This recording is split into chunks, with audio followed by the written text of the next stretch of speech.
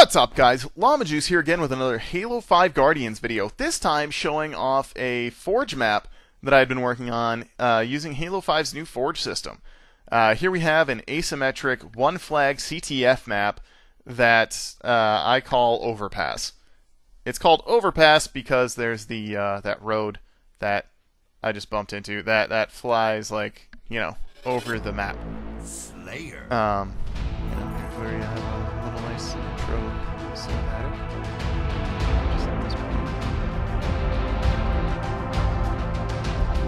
Look at how epic that skybox is.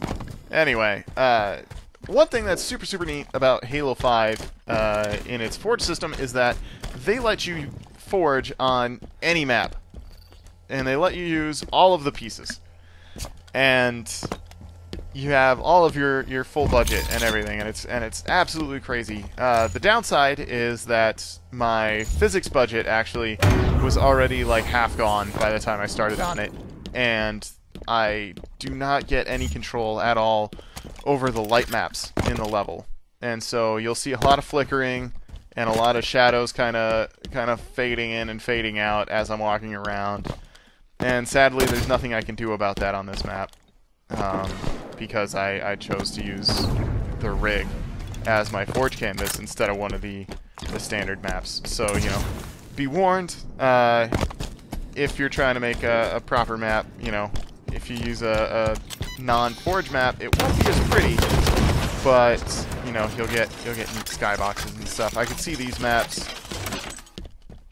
being super useful to play on for, like, you know, achievement hunt or achievement horse or stuff like that, you know, random zombies, game types, and shenanigans like that, where it's just kind of silly stuff.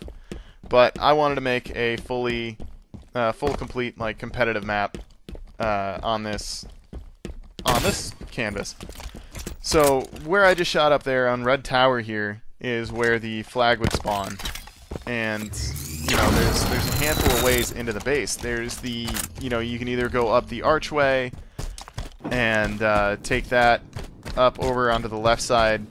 There's like a cliff that you can drop down, or you can take this lift up, or you can take that pathway that I walked up initially.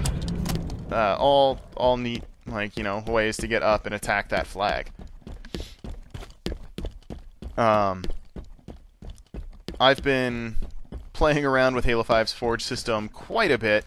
I've been really enjoying it. The amount of crazy stuff that you can do in this new Forge system is just very exciting.